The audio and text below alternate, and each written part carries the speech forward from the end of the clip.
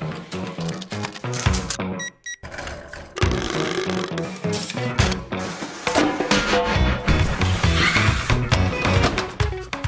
and welcome to Rimmer Brothers. My name's Tim. It's a beautiful sunny day here today, and it's a good job because today we're going to be fitting this solar-powered battery maintainer to our 300 TDI Discovery here.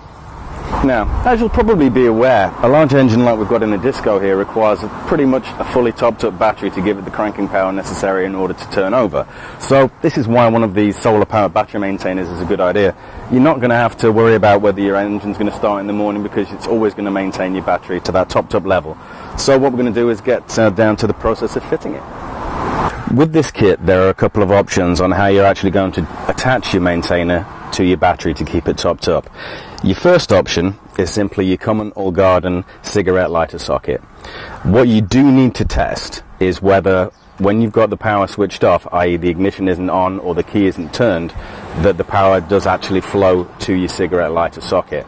Now, the way I'm going to test that is I'll just pop out the little cigarette lighter, and we've got it's just a mobile phone charger, and the LED will light up if, when the ignition is turned off, the power is flowing. It doesn't flow on this one. If it does, and this was to light up on your particular system, then you'd be able to use this, and this would reverse the charge. Once we'd connected it to the solar charger, it would reverse the charge back down the cigarette socket and back to the battery. You can leave it on overnight. It's not going to drain your battery, but what we're going to have to do is we're going to have to use the crocodile clips and attach them directly to the battery, running it alongside the scuttle panel and through the door. That's what I'm going to show you next. Okay, we've popped the bonnet, and before we actually attach the crocodile clips to the battery, I'm just going to tease this out. And we've already fitted the little suction cups to the battery maintainer itself, and once it's actually charging, if it's under power, there's a little blue LED flashing here. I don't know whether you can actually see that on camera. It's quite bright, so you probably can't.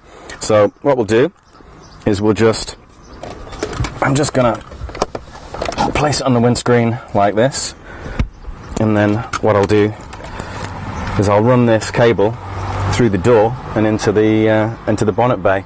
We'll show you that next.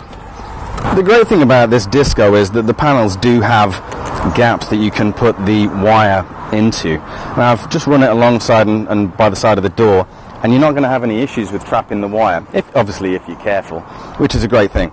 So then I can run it along here, and all I have to do is I'm going to just slot it down into these convenient gaps here and run it down towards the battery before we attach the crocodile clips. Obviously, for security and safety, you can cable tie this if you wish.